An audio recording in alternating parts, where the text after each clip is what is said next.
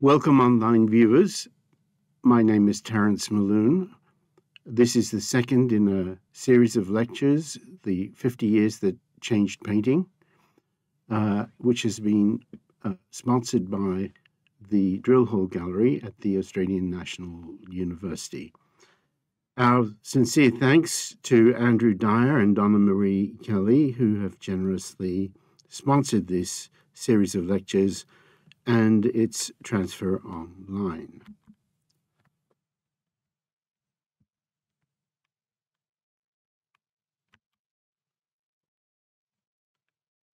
Henri Fantin-Latour began work on this painting shortly after Eugène Delacroix's death was announced on the 13th of August, 1863. Over several months, he assembled a group of friends and acquaintances, some of whom had solid ties to Delacroix. Others were more tenuously associated. This group portrait was exhibited in Paris in the Salon of 1864 under the title Homage to Delacroix. These days, we'd be hard-pressed to identify any radical or revolutionary intentions in this painting. Its sober realism, its somber palette of blacks, browns, and warm greys, lifted by gold, its deliberate antiquarianism, harking back to the group portraits of men in guilds or company groupings, the assemblies of proud burghers painted by Rembrandt, Frans Hals, and their contemporaries in 17th century Holland. None of those aspects would appear to link this painting to modern art, and especially not to the eventuation of abstract painting some 50 years later. But such impressions can be misleading, and in this instance, they're very much so. Seated on the left, holding a palette which, legend has it, Delacroix actually gave to him, Henri Fantin-Latour has portrayed himself with flowing hair, wearing an open-necked shirt with voluminous sleeves, in contrast to the buttoned-up formality of the others in the picture. His appearance harks back to the fashions of 1830, to a revolutionary era in France, and the heyday of the Romantic movement. It was in 1830 that Delacroix painted Liberty Leading the People, a painting which shows us literally the vanguard of a popular uprising storming the barricades. This idea of a vanguard was appropriated by social philosophers and cultural theorists, initiated, we think, by the anarchist philosopher Saint-Simon in the 1820s. 1825 is the date usually cited for the first appearance of the term avant-garde, used in a figurative sense. Fantin's painting shows artists and intellectuals of the avant-garde. Delacroix's proselytes categorized him in just this way, and many of them adopted the term for themselves. Delacroix's hagiographer, Théophile Sylvestre, for example, concluded the preface of a publication on Delacroix that came out the same year that Fantin-Latour's painting was shown in the Salon, saying, "Eugène Delacroix is at last confirmed as the greatest painter of his era, according to the belated estimation of the connoisseurs. We enthusiasts of the avant-garde can rejoice in this fact. We enthusiasts of the avant-garde. Fantin's group portrait is a gathering of like-minded proto-modernists, and we should be clear about what brings them together here. Two individuals in the group are of especial significance. To the left of the framed portrait of Delacroix stands James Abbott McNeill Whistler, and to the right of the portrait stands the auburn-haired Edouard Manet. In the Salons des Refusés of that year, Whistler and Manet were both branded revolutionaries and martyrs. Whistler for his painting The White Gull, Manet for his painting Le Déjeuner sur l'herbe. Some further information about the Salon exhibitions, and the Salon des Refusés in particular, will be necessary to clarify the reasons why Manet's and Whistler's paintings created such a ruckus. The official Salon exhibitions were spectacular affairs. In 1863, there were 2,217 works in the official Salon, retained from a submission of more than 5,000 works. Having more than 2,000 works in one exhibition is almost inconceivable for us today, when 100 or less than 100 is already considered a lot to look at. But just imagine that there were an additional 2,700 works that were rejected, and it was from these that the Salon des Refusés, an equivalently massive showing, was constituted. And just to be clear, once your work had been rejected, participation in the Salon des Refusés was not mandatory. In 1863, there had been such an outcry against the number of works rejected, attacking the manifest bias of the selection committee, who consisted of academicians, that the Emperor Napoleon III was drawn into the controversy. Setting up an exhibition of the rejected works was his idea. The public could judge for themselves the fairness and rectitude of the academicians in the vetting committee. What was revealed by the exhibition of rejected works was not simply evidence of the selector's bias, it revealed a gulf that had opened up between the official Salon, with its academic criteria, and alternative, independent approaches to art that were pointedly anti-academic.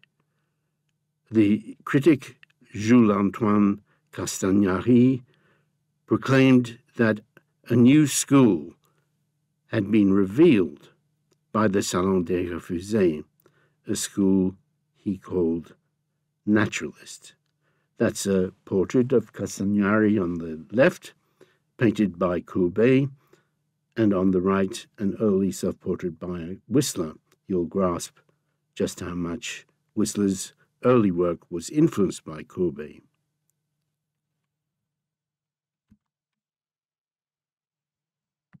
On the right, the brochure for the Salon des Refusés. There we have no photographs of the installation of the Salon des Refusés, but there on the left, some works installed in the official Salon of 1864.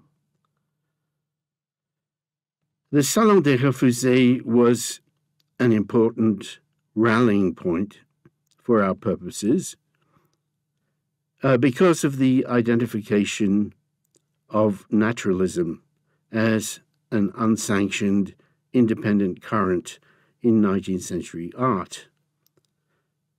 The 50 years that changed painting, which is the saga our lecture series is tracing, examines the mutation or the progression or the degeneration, depending on the way you wish to see it, from the triumph of naturalism in the 1860s to the triumph of abstraction in the 1910s. So, in effect, our story begins here.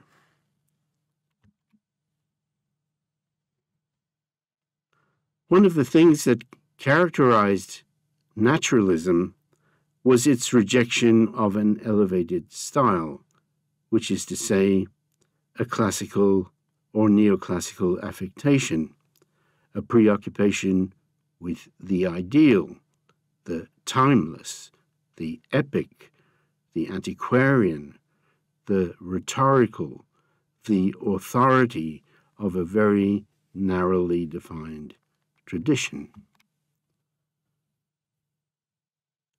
Daumier's 1855 cartoon showing the combat between realism and idealism pits the feisty journeyman from the provinces, he's wearing clogs, against the disdainful professor of the Beaux-Arts.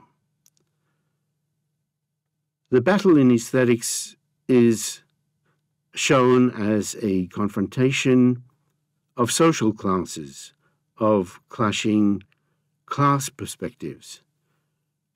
But the situation assessed by Jules-Antoine Castagnari 10 years later had significantly shifted, and the class perspective of naturalism, as opposed to the earlier manifestations of realism typified by the paintings of Courbet and the paintings of the Barbizon school, was certainly no longer the perspective of proletarians, provincials, and journeymen. The naturalist artists were staunchly urbane, middle class, they were proud Parisians, they thought of themselves as distinctively modern people.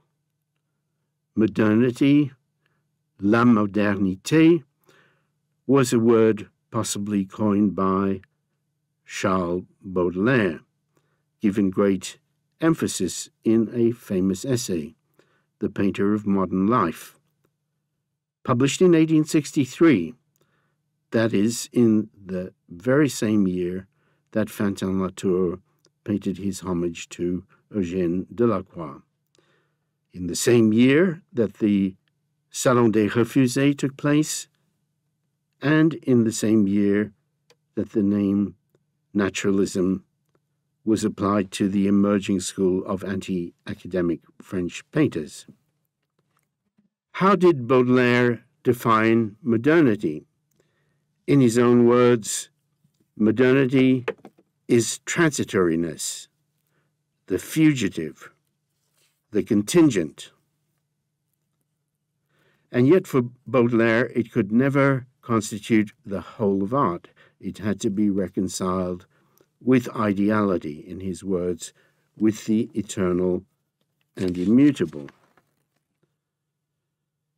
The duality that people of the time recognized between the real and the ideal, which could otherwise be categorized as between the concrete and the abstract, was already being shot through with ambivalence, contradiction, and completely novel ways of thinking, as we shall presently discover.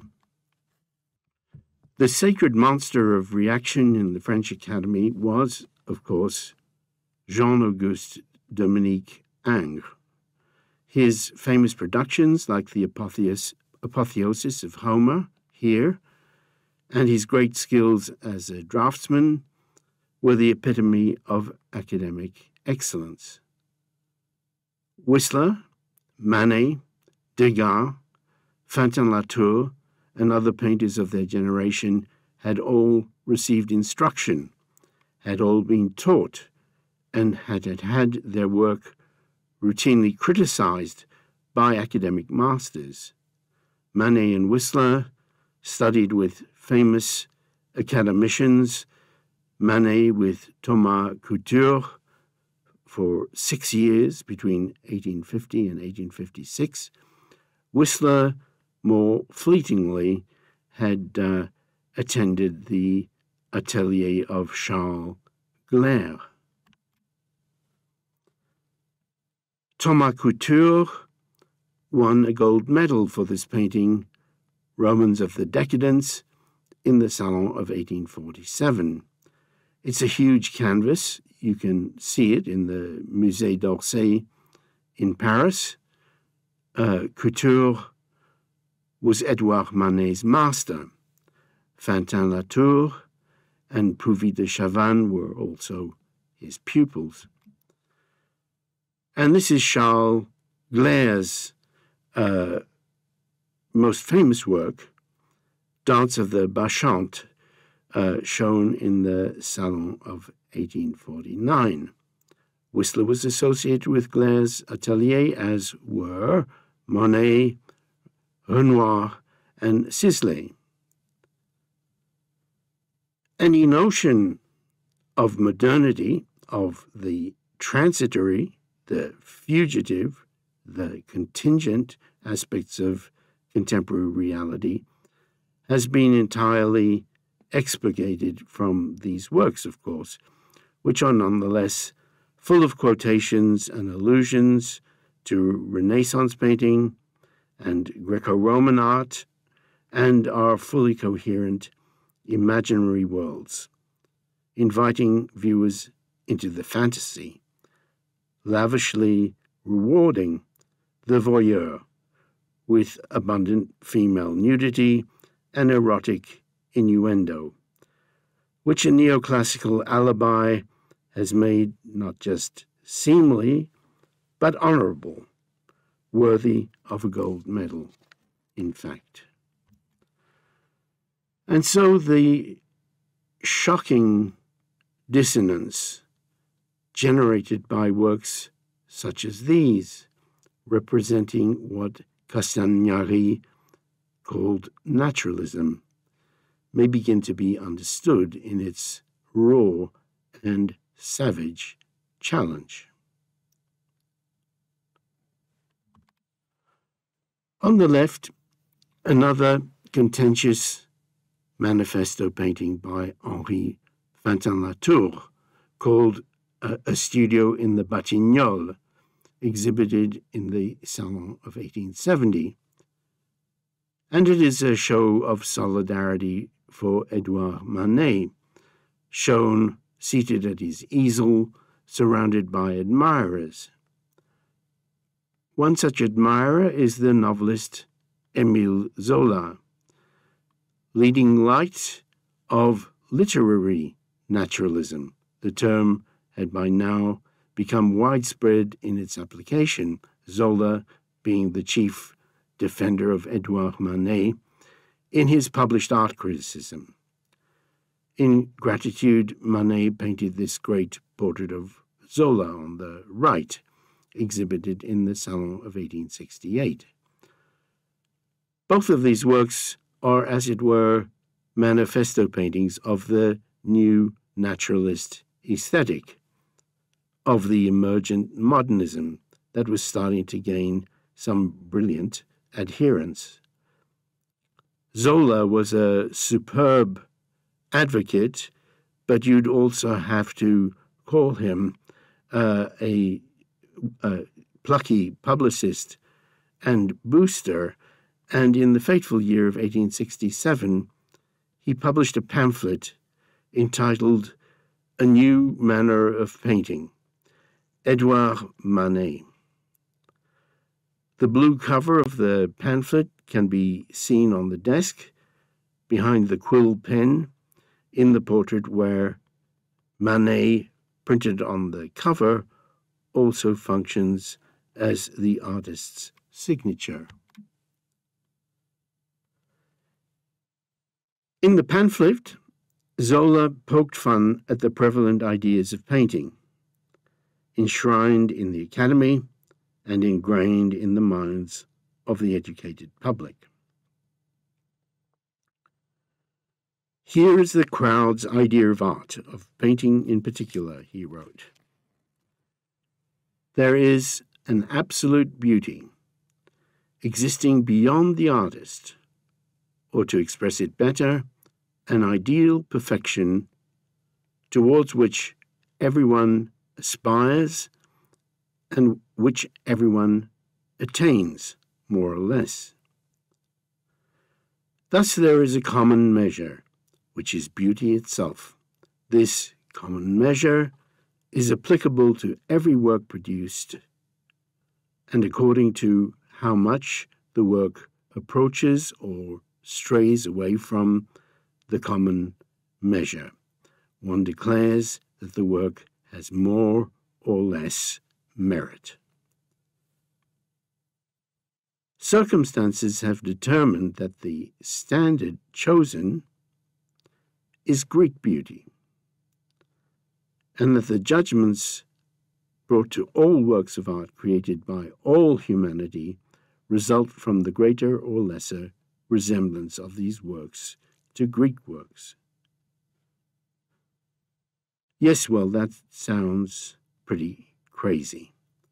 But if you remove the mocking, satirical tone that Zola imposes, this could very well be a recommendation coming from the lips of Jean-Auguste Dominique Ingres himself. It is pretty much exactly what he and his legion of academic followers held as their creed. Charles Gleyre, who taught Whistler, Monet, and Renoir, told his pupils, "I want you to remember that when one draws a figure, one should always think of the antique. Nature is all right as an element of study, but it offers no interest. Style, you see, is everything." So to summarize this creed for you, the ideal beauty, le beau idéal, is constituted from antique formulae, antique paradigms, formulae of proportion, geometric figures, the triangle, the circle, and the square, the golden section, Platonic forms, Pythagoras, Polyclitus, Vitruvius, graceful drapery, eurythmy, the harmony of the spheres, blah, blah, blah. That is what constitutes the ideal, and style is obtained through emulation of ancient models.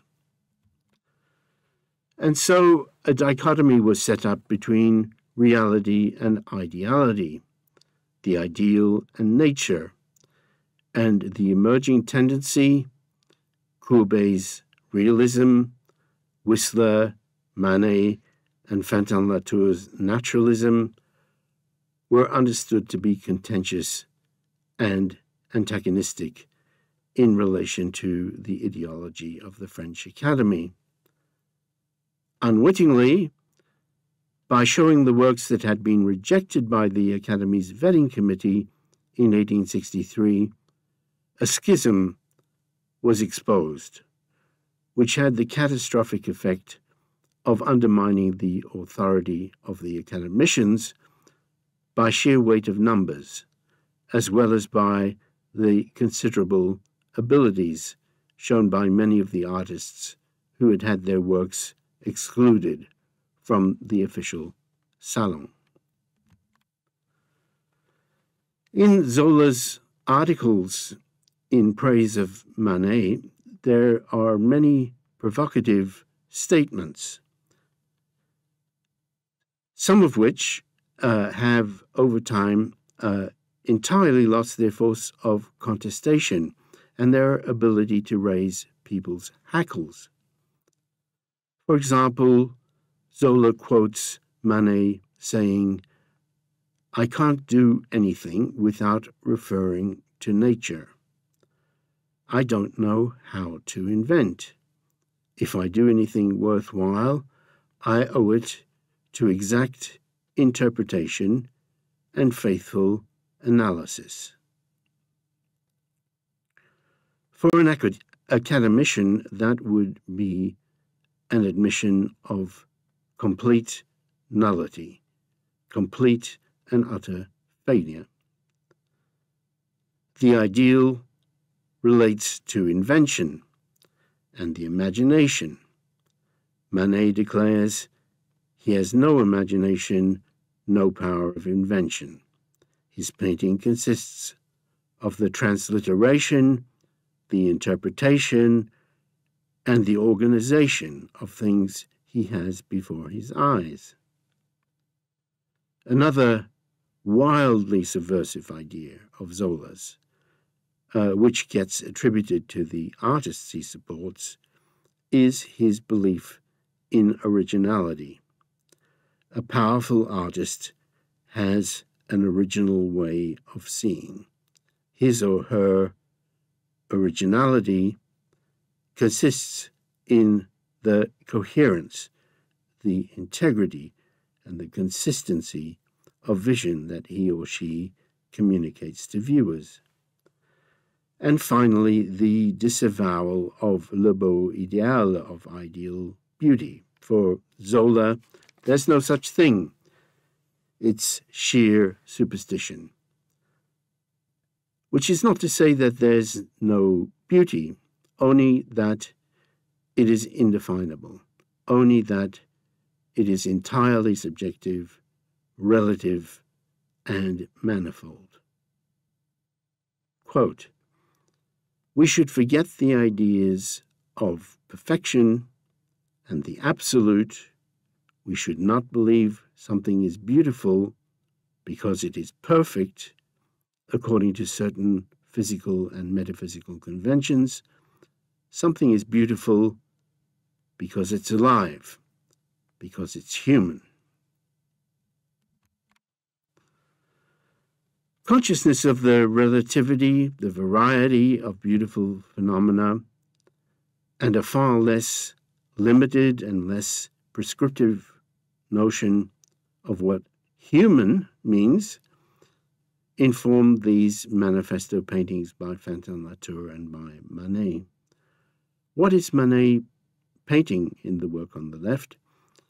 Is it a portrait of the seated gentleman wearing a pitch black suit with his white, dazzlingly white shirt cuff catching the light? Or is he watching Manet paint a still life, the still life objects to the left of the picture, presumably a Greek statuette of Athena, plus two vases, Oriental vases, probably Japanese.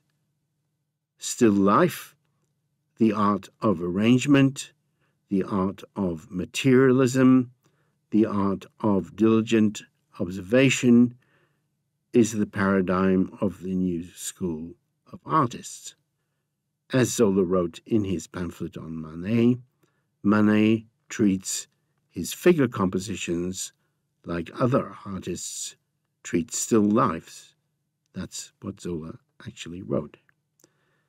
Indeed, Manet's portrait of Zola is magnificently arranged. Here, too, the pitch black of Zola's jacket and the jarring contrast of the dazzlingly white shirt cuff and the open book. Plus, there is the arrangement of pamphlets in a fan, plus the evidence of connoisseurship. Very unusual, very cutting-edge connoisseurship. A gilded screen from Japan, a Japanese woodblock print of an actor, an engraving of a painting by Velázquez, which Manet had recently seen on a trip to Spain, Velázquez being along with Goya, an artist who painted in black in a very distinctive way, who used black not merely as a tone, but as a color, who used black not just as darkness and distance, but as a light-loving substance and ally of solidity. Black was also the color of mourning, of course, and Baudelaire in 1846 had singled out black as the emblematic color of his era, symbolizing the leveling effect of democracy, since black was worn everywhere, by men especially, men of every social class. The great colorists, he wrote, show how to create color with a black suit, a white tie, against a gray background. And that's something Whistler was able to do to perfection, of course. There's also a photograph of Manet's painting Olympia in the French pronunciation, which Émile Zola had valiantly defended in the press 2 years earlier, when it was shown in the 1865 Salon in Paris. The currency of photography, the importance it had begun to assume, the intense curiosity that some artists demonstrated in regard to the impartiality and the accidental effects captured in photographs, suggested novel approaches in composing paintings. This was very much a defining feature of avant-garde painting in the 1860s, and I'll run through some examples before we come to settle on Whistler. I know this has been a very long preamble, but we're getting there. This is Degas' early masterpiece, the Bellelli family, painted in 1862 and shown in the Salon of 1867, where it was badly placed and seems to have been entirely overlooked by the art critics. Treating a figure composition like a still life, the intense formality, the role played by internal framing, the flattening of shapes, the alignment of planes so that they echo the pictorial surface, the pictures within pictures. Given the benefit of hindsight, these might appear to us as the result of an emerging consciousness of the abstract logic of composition, which is married perfectly here to the artist's naturalistic approach. Degas famously said, "Fantin, Whistler, and I were all on the same road when we started out, the road from Holland." What he meant, of course, was that they were all interested in Dutch genre painting, in the portrayals of perfectly ordered domestic interiors painted by artists such as Pieter de Hooch, Vermeer, Gabriel Metsu in 17th century Holland. Dutch painting had been rehabilitated, so to speak, in France by a most remarkable character. And that was an art historian, art critic, journalist and publisher of a militantly socialist and Republican persuasion. His name was Théophile Thoré, also known by the names of Théophile Thoré Bourget or Burger, Willem Burger, and Théophile Burger-Toré. It is to Toré that we owe the rediscovery of Vermeer, a well-nigh forgotten artist at that point, and the re-estimation of artists such as Frans Hals, Peter de Hooch, and others.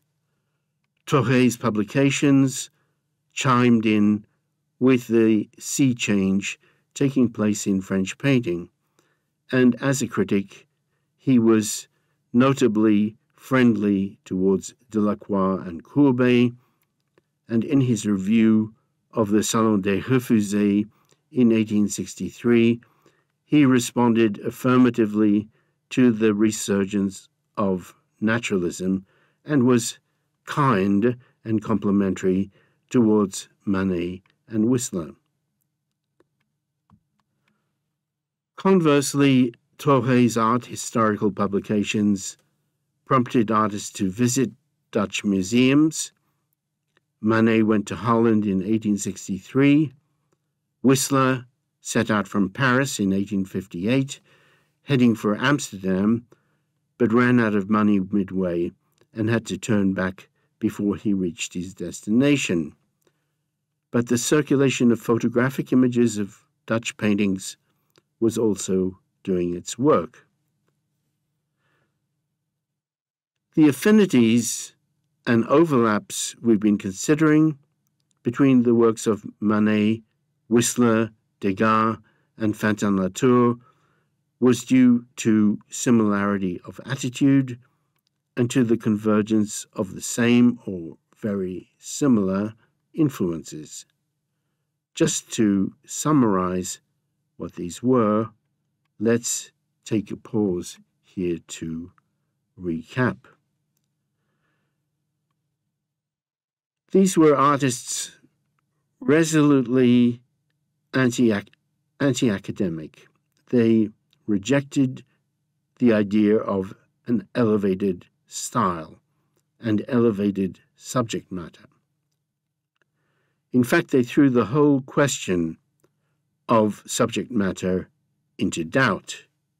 They rejected storytelling, they shunned rhetoric, they disavowed imagination and ideas in the accepted understanding of those terms.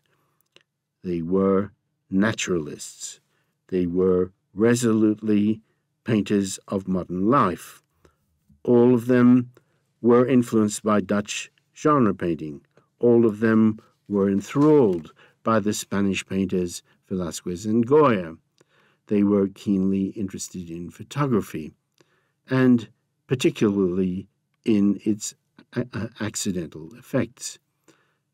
They were all caught up in a craze for collecting Japanese woodblock prints and decorative art from Japan and China. All of this went into the collective mix. And here, Whistler is at a decisive turning point. The work on the right, extremely close to the paintings of Fantin-Latour, the work on the left, begging comparison with Manet and Degas, but from its early date and the stunning ingenuity and unexpectedness of its composition, we realize this is an image conveyed by someone with a truly original way of seeing. James Abbott McNeill Whistler was born in the United States in 1834. His father was an engineer in the American Army and was given the job of overseeing the construction of the railway line between Moscow and St. Petersburg. And so James grew up in St. Petersburg, later attending boarding school in Bristol, in England. He spent the greater part of his adult life living in London and Paris. Whistler benefited from a polyglot education, fluent in French, German, and later Italian. This cosmopolitanism went hand in hand with certain libertarian ideas about modernity. And we learn from Whistler's biographers that as soon as Whistler arrived in Paris in 1855, he became acquainted with a sizable community of Irish dissidents in exile. Thus, we realize that the burgeoning cosmopolitanism of Paris in the mid-19th century was due in no small part to the fact that France offered asylum to refugees from illiberal countries, to freethinkers, to political exiles, and even to subversives. In or around March 1867, Whistler renamed some of his early paintings, giving them titles that alluded to music. The White Girl was retrospectively retitled Symphony in White No. 1. But this painting here, which may be a little larger than you imagine, it's 51 centimeters in height by 77 centimeters wide. That is 20 inches by 30 inches, hence a fairly imposing easel painting. This is usually thought to be the first of Whistler's paintings to receive a musical title, and you'll notice that he's inscribed the title in emphatic dark letters along the lower left margin of the picture. We've referred to manifesto paintings, paintings that spell out their affiliations in order to substantiate a new or novel or contentious aesthetic standpoint. And Whistler's paintings are consistently didactic in this respect. So here are Symphony in White No. 1 and No. 2, the earliest painted in 1861 to 2, the second in 1864 to 5, the third in 1865 to 7. The changes in his approach in representing the figure are important to grasp. As you probably realized, Whistler's model is the same in all three pictures. It is his girlfriend, Joanna Heffernan, who was a professional artist model he'd met in London in 1860. In iteration No. 1, she's a solitary figure in a highly contrived setting. The dichotomy between figure and setting, figure and ground, is pronounced, whereas in versions 2 and 3, Whistler is at pains to reduce or to minimize the separation between the figure or the figures and their setting. When he painted version 1, Whistler was associating with the pre-Raphaelite painters in London. He was friends with Rossetti, and Joanna, with her startlingly red hair and luminous complexion, joins ranks with those dreamy, melancholic, romantic pre-Raphaelite beauties whom Rossetti and his friends called stunners.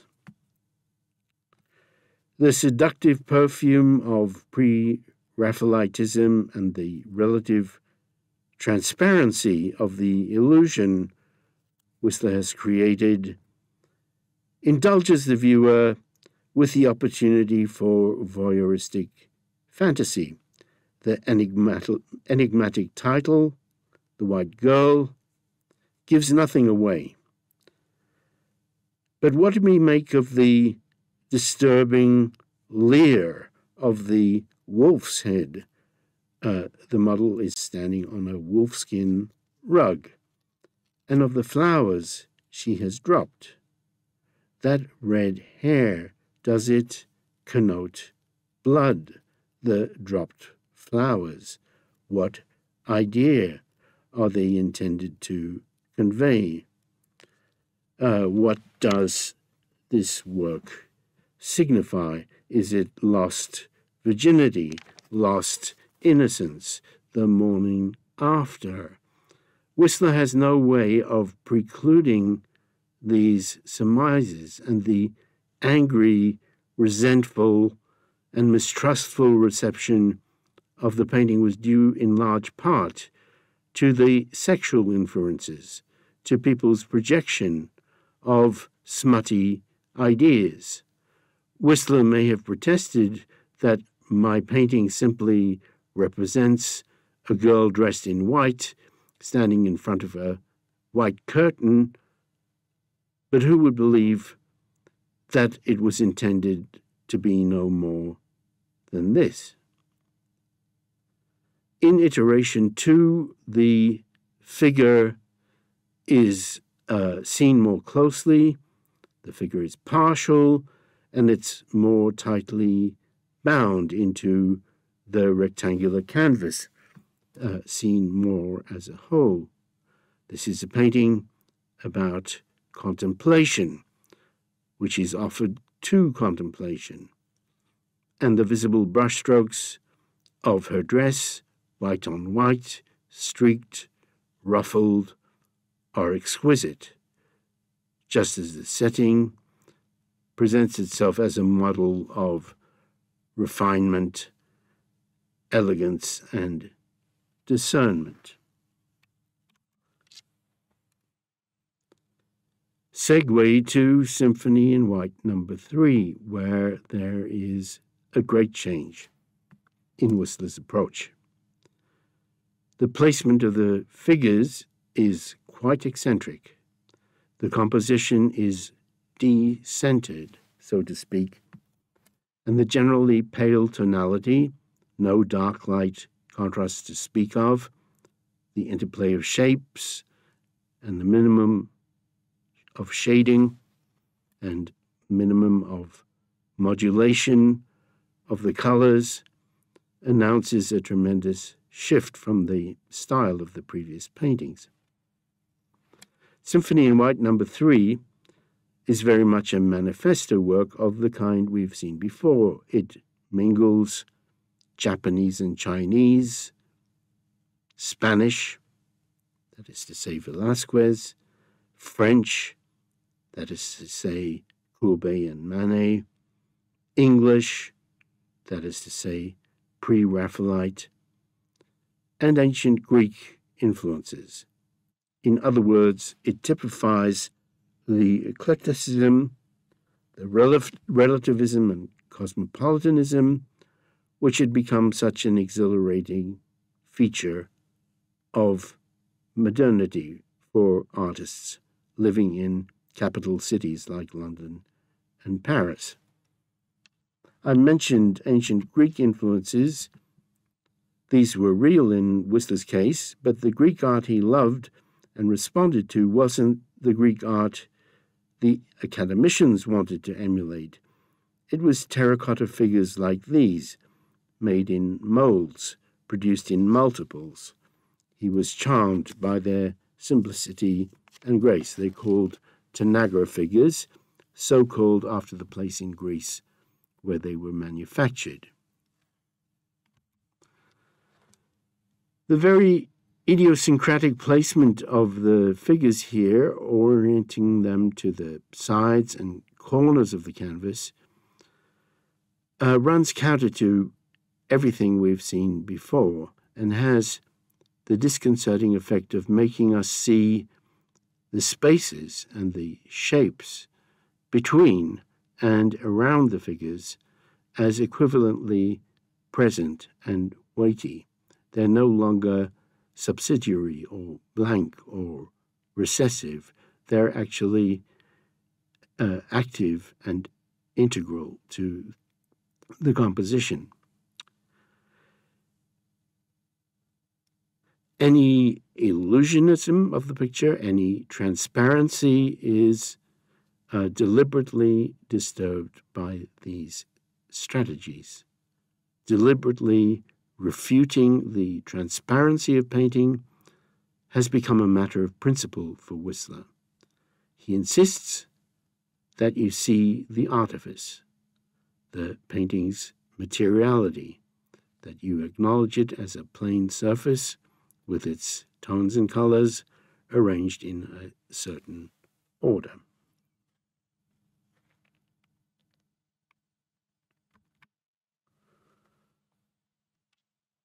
Whistler continued giving his paintings musical titles, or titles that suggested analogies with music, and this is one of them. He called it Harmony in Gold and Black.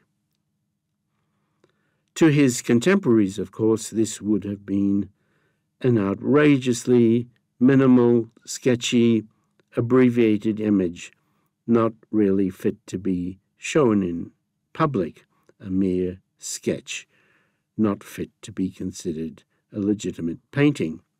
But Whistler was nothing if not a provocateur. Here's what the French critic Théophile Duret wrote in a monograph on Whistler that came out in 1904, 1 year after Whistler's death.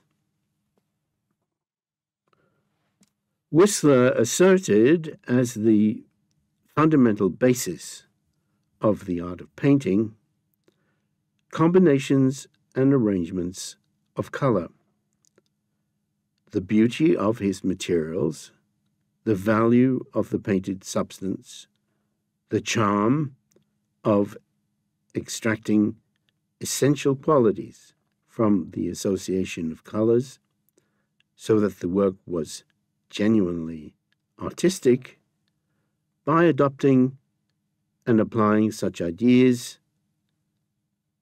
placed Whistler in an isolated position, which was judged to be inferior. His aesthetic, based on investigations and addressed to qualities which were held to be purely material, struck people as futile and contemptible.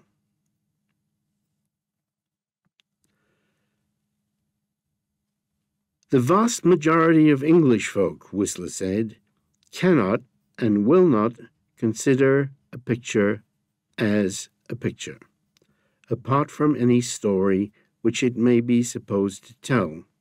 My picture of a harmony of grey and gold, which is the work we see here, is an illustration of my meaning. A snow scene with a single black figure and a lighted tavern. I care nothing for the past, present, or future of the black figure, placed there because black was wanted in that spot. All I know is that the combination of grey and gold is the basis of the picture. Now, this is precisely what my friends cannot grasp. Black was wanted on that spot, but to call this black spot a figure, if you look at it closely, greatly compounds the outrage. It's not a figure at all. It's a stroke of runny paint, and the legs and feet are the result of descending dribbles. Subjectless painting was Whistler's way of challenging the corrupt, in his view, aesthetic of Victorian narrative painting and French academic art. The function of titles like Symphony in White and Harmony in Grey and Gold was to divert viewers from an imaginative involvement with the figures, dispelling any story from forming around them. People had acquired the habit of looking through pictures, whereas Whistler contended that the proper way to experience a work of art was to look at it, observing the general effect, assessing whether or not the picture formed a perfectly integrated and harmonious whole. Black was wanted on that spot. It's a nice coincidence for our purposes that there is a painting by Kandinsky called The Black Spot. More consequentially, more significantly, 40 years after Whistler, Kandinsky also began giving his paintings quasi-musical titles, and he began to do this several years before his paintings became well and truly abstract. The Russian art historian Nadia Podzemskaya has commented on Kandinsky's strategy in choosing such titles, and her commentary is equally pertinent to Whistler. Such titles, she wrote, permitted the painting's true content, to which the titles alluded, to be dissociated from the object of representation and from the literary subject. It might be said that this dissociation between figurative work and abstract title, or between abstract work and a figurative title, would become a constant source of creativity in the 20th century, as indeed has been the case. The crux of Whistler's polemic, therefore, was his insistence that paintings were meant to be looked at, not through.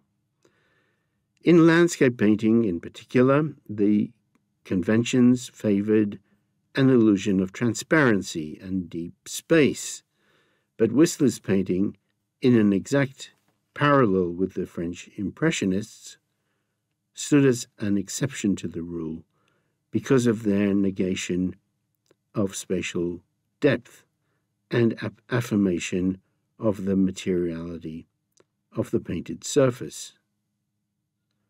Over time, Whistler developed ways of impeding a viewer from looking through a picture.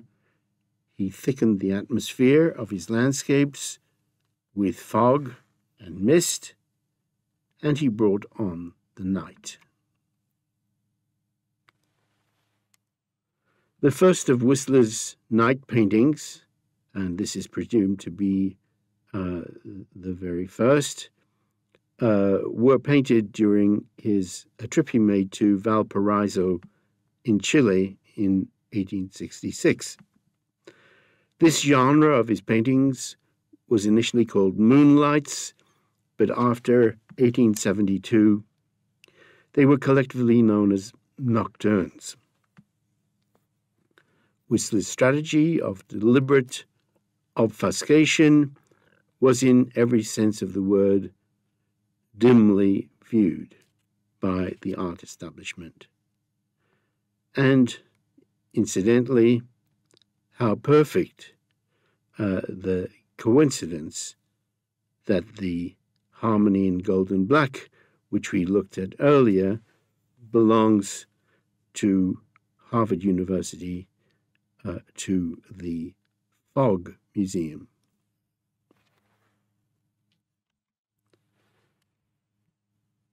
Paintings like this portray equivocal phenomena situated on the brink of appearance and disappearance. The motif has been scrubbed back to a bare minimum of visible technique, of substance, and of demonstrable skill. Whistler talked of breadth and simplicity and broader and emptier sketches, his admirer and disciple Mortimer Mentz remembered. Reducing, refining, emptying. Whistler produced some of the most provocatively reductive works of the 19th century, and this is one of them. Nocturne in the Philadelphia Museum of Art is an amazing thing painted sometime between 1875 and 1880. The disappearing act that Whistler stages, virtually extinguishing the subject, the motif, the scene, he described as a process of abstraction. Yet the end result of the process wasn't nothing. It wasn't without meaning and value. Here's what he said. As the light fades and the shadows deepen, all petty and exacting details vanish. Everything trivial disappears, and I see things as they are in great, strong masses. The buttons are lost, but the garment remains. The garment is lost, but the sitter remains. The sitter is lost, but the picture remains. But the picture remains. Whistler's contemporaries were hard to convince that this was the case. Pictures in darkness are contradictions in terms, fulminated the critic of the London periodical Literary World. The doyen of British art critics, John Ruskin, was drawn into the controversy, probably because of his possessive relationship towards Turner's posterity. Here, in Whistler, was seemingly an upstart painter attempting one-upmanship of Turner's atmospherics, or producing an easy parody thereof. At any rate, Ruskin couldn't contain his rage when he saw Whistler's Nocturne in black and gold, The Falling Rocket, in a commercial gallery in London, noticing that it had a price tag of 200 guineas. He launched an all-out attack on Whistler. I have seen and heard so much Cockney impudence before now, but never expected to hear a coxcomb ask 200 guineas for flinging a pot of paint in the public's face. According to Théodore Duret, the controversy around Whistler's Nocturnes ruined the prospect of him making sufficient sales and delayed public acceptance of his paintings for many years. The Falling Rocket, in fact, only found a buyer in 1892, 17 years after it had been painted, 15 years after Ruskin's public savaging of it.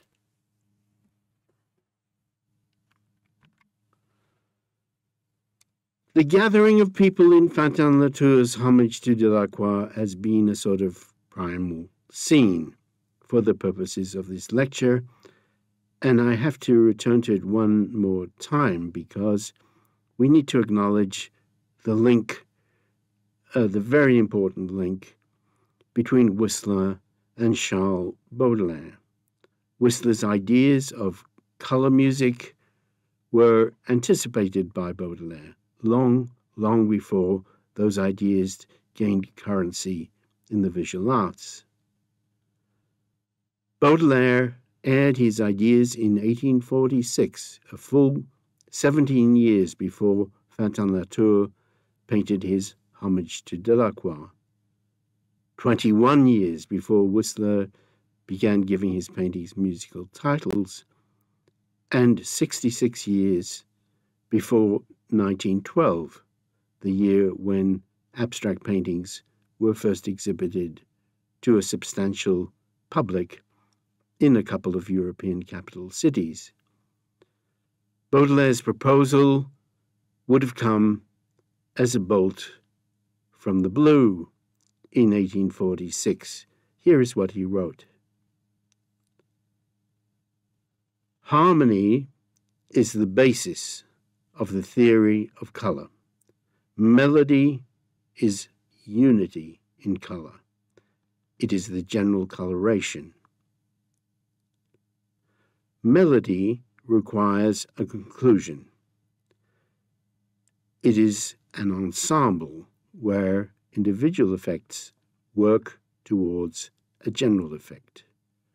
Melody makes a profound impression on the faculty of memory. Most of our young colorists lack a feeling for melody. The best way of ascertaining whether a picture is melodious is to see it from a sufficient distance so that you cannot grasp the subject nor see the contour lines. If the picture is melodious, it will already make sense and will already constitute a memorable experience. It's as if Baudelaire foresees 20 years in advance that an artist of Whistler's ilk is going to appear on the contemporary scene. And most extraordinarily of all, his words are the earliest explicit intimations of the possibility of non-objective painting, the earliest that anyone has been able to find.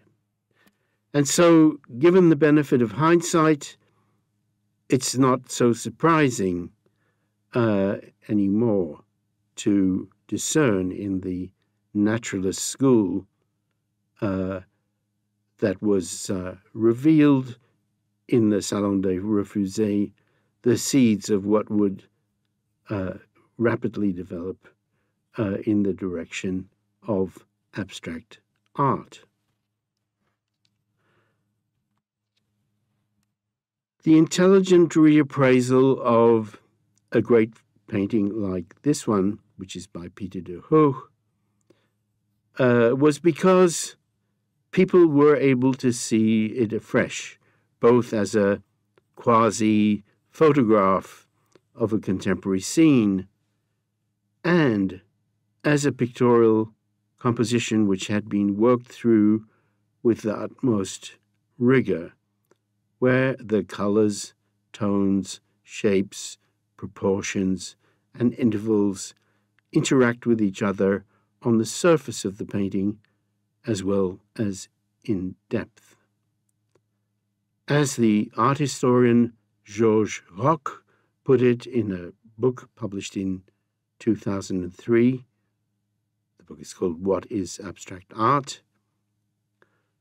The first battle of abstract art was to gain recognition that there were works in existence whose abstract elements prevailed over their iconic elements, whose abstract elements prevailed over their iconic elements.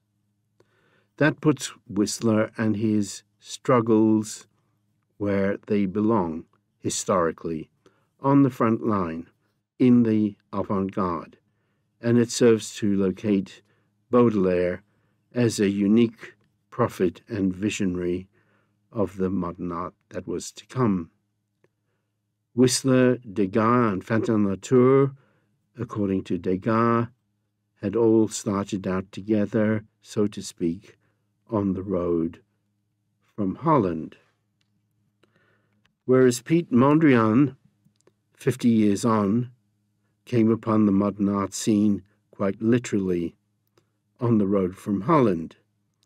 And he had something truly wonderful to say about figurative painters. Pieter de Hooch is a great exemplar of what Mondrian had to say, just how respectful and attentive these artists were to the intrinsic beauty of their materials and to the abstract logic of composition.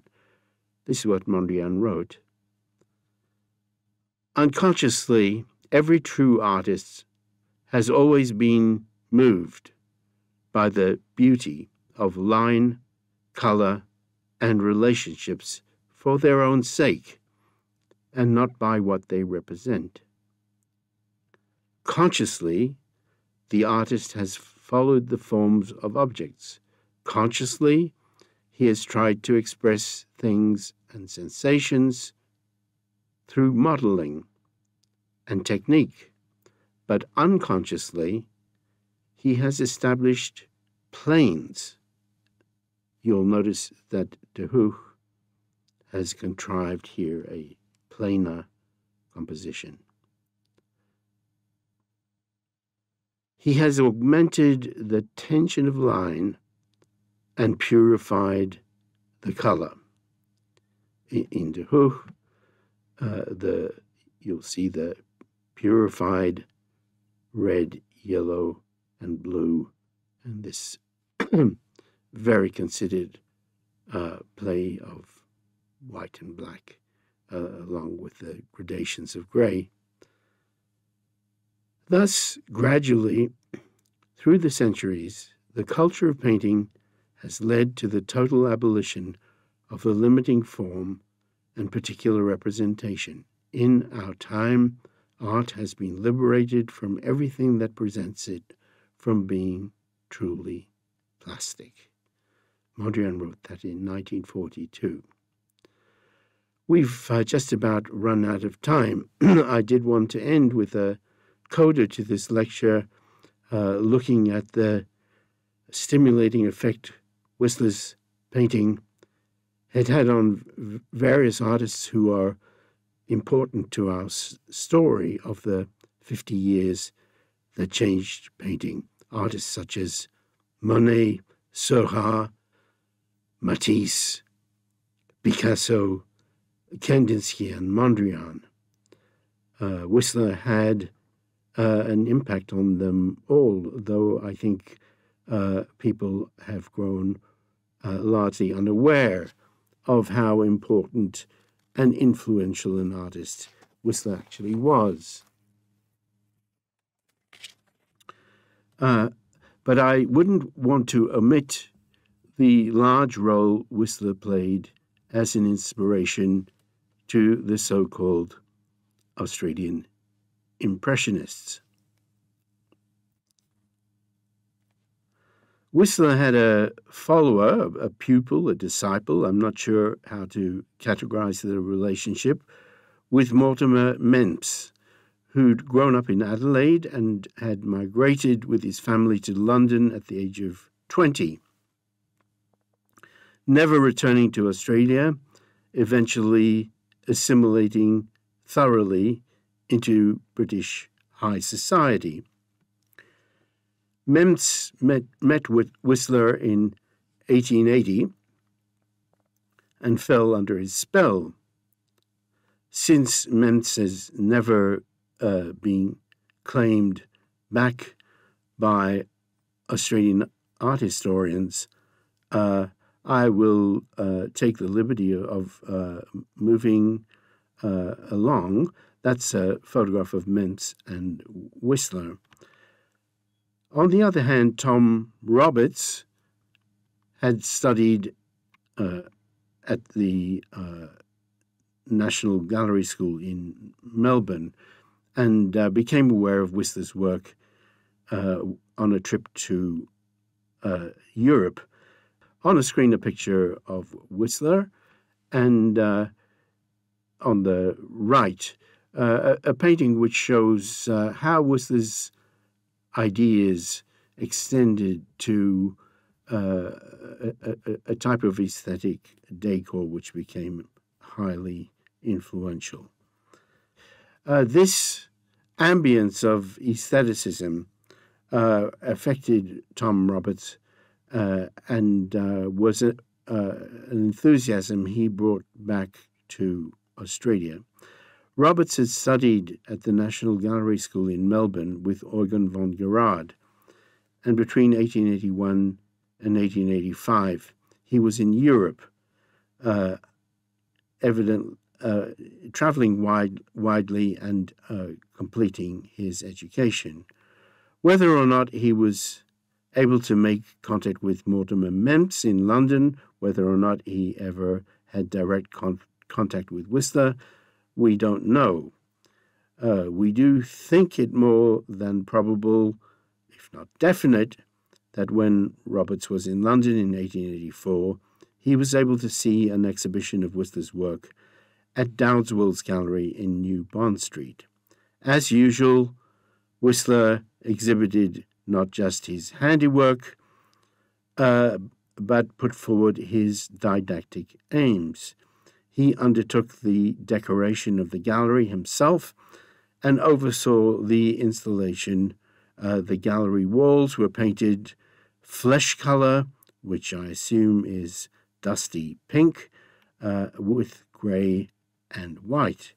The effect, viewers thought, was very pleasing.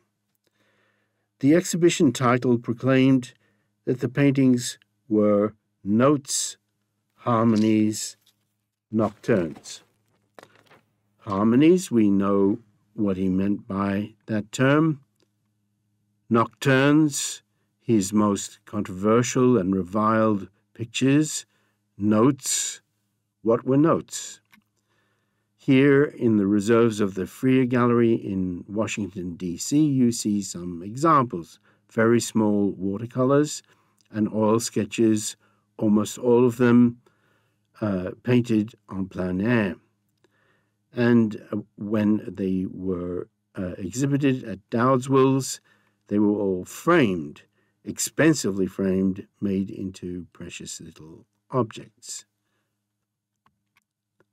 This is a small painting Tom Roberts painted in London in 1884, which would have to be the earliest extant response by an Australian artist to Whistler, if we rule out Mempps as an Australian.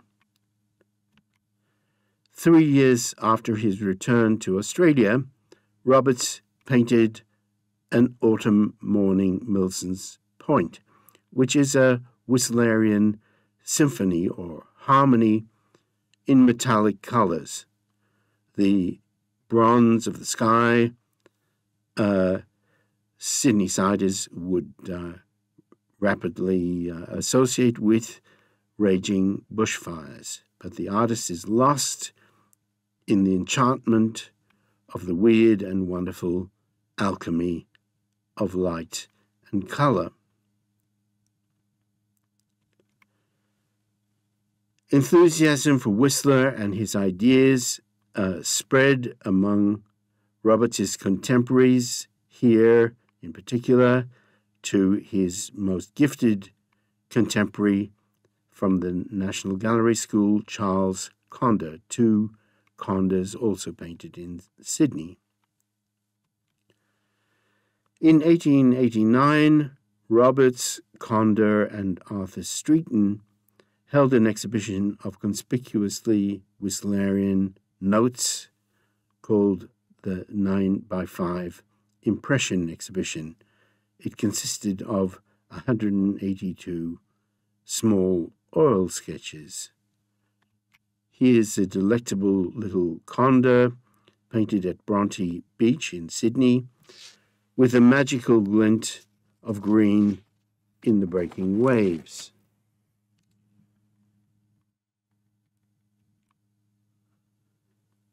Narrative, anecdotage, subject matter, sentiment remained eagerly sought by the art public in Australia as much as anywhere else. And Whistler's attempt to persuade the public that paintings were things that you looked at rather than into and through met with great resistance.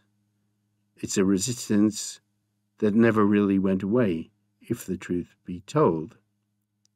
Frederick McCubbin on the left, Charles Conder on the right, both produced what are essentially subjectless paintings of a characteristically Whistlerian type, despite the fact that subjectless paintings were very obviously not what the art fanciers in Sydney and Melbourne desired. And so McCubbin and Conder provided titles that gave these paintings an anecdotal spin. McCubbin called his painting on the left Lost. Conder called his painting on the right How We Lost Poor Flossie. And yes, there's another fable of modern art in that, How We Lost Poor Flossie. Thank you for your interest. See you again.